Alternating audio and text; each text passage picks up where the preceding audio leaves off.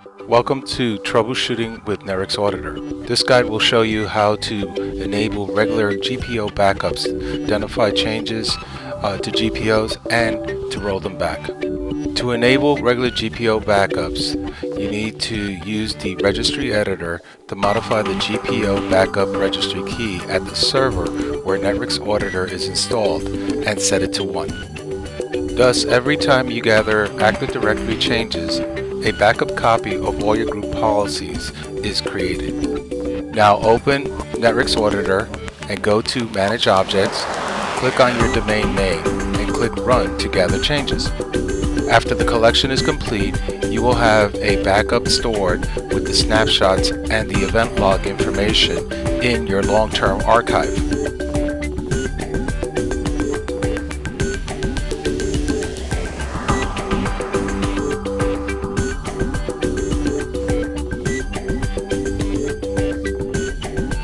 Now let's change some settings for Test GPO and run the collection again.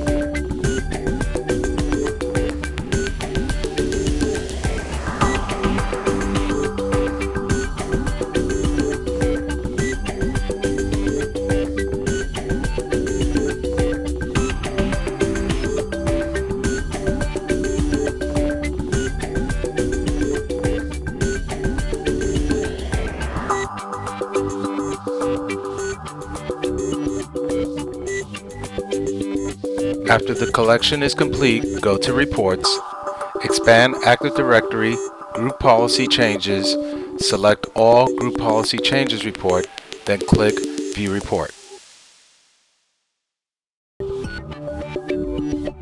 Here you can see the GPO we modified recently.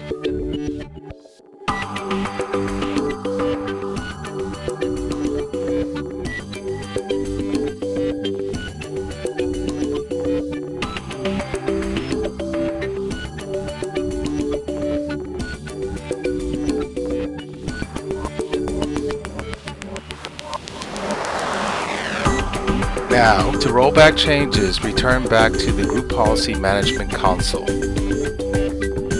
Expand the Forest node, right-click Domains, and select Manage Backups from the drop-down menu. In the Manage Backups dialog, click Browse and select the folder with the Group Policy Backup files.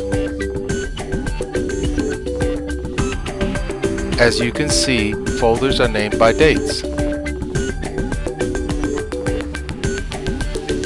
Select the group policy object you want to restore and click Restore and check status. And that's how you do it. So, thank you for watching and stay tuned for more of our sessions.